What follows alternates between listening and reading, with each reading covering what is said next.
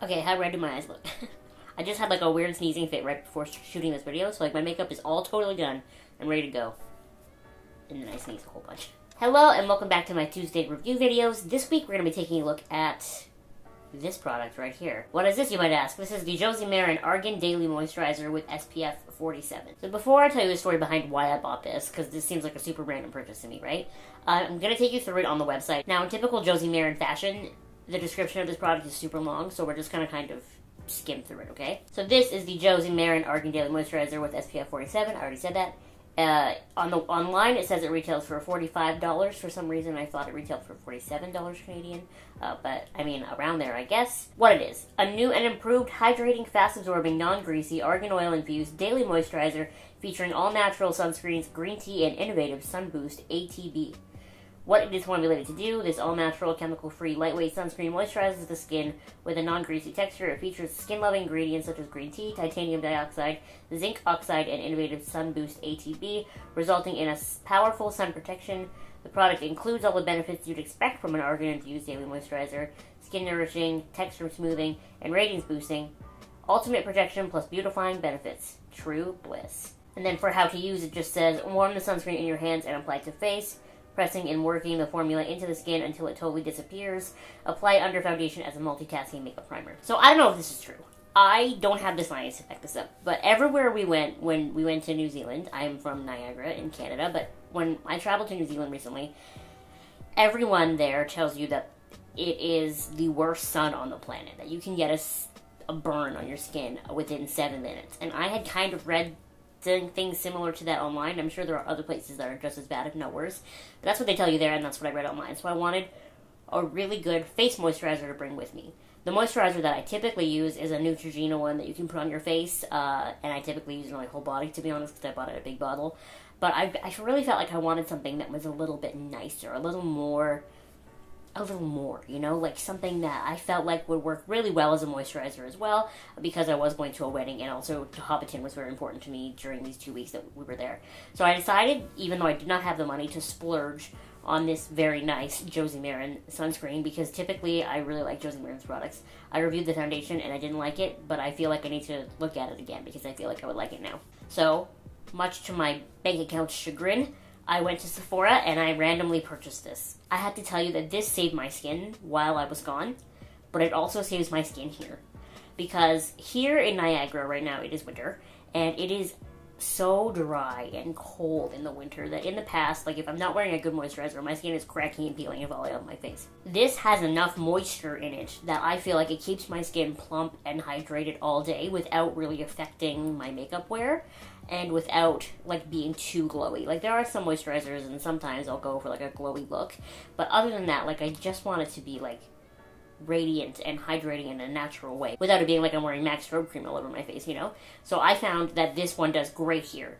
And then I brought it to New Zealand, and now it is, I believe, a glass bottle, so I really, really packaged it well in my suitcase.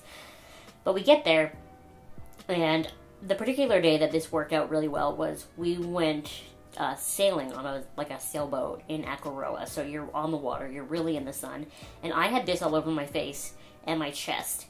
Now, I made the mistake that day of wearing my hair back. I had my stepsister put my hair into French braids. So, by the end of the day, I had worn the Neutrogena sunscreen on the rest of my body, and I was a little pink. I was not burnt, but I was a little pink, and I hadn't reapplied or anything. My chest and my face were completely not even touched by the sun. Like, there was no pink, there was no tan, there was nothing. They were perfectly fine. My scalp, up by the top, where I didn't put sunscreen because I forgot that I was wearing my hair back, was absolutely lobster red. Like, I have never had a sunburn that bad on my scalp, and it did not bubble and it did not peel or really anything like that. You know, it sort of flaked away as dandruff, but it was so red. So imagine I had a lesser sunscreen on my face. Imagine the burn I would have had. Now, like I said, the Neutrogena one that I usually wear is obviously a fraction of the price, and I did not burn, really, with it on. I like a little pink, but that's it. But just think, I wore this on my face, nothing else, I didn't wear makeup or anything, all day, from like 9 in the morning to like 4 in the afternoon, and we were out in the sun for most of that, and I never reapplied.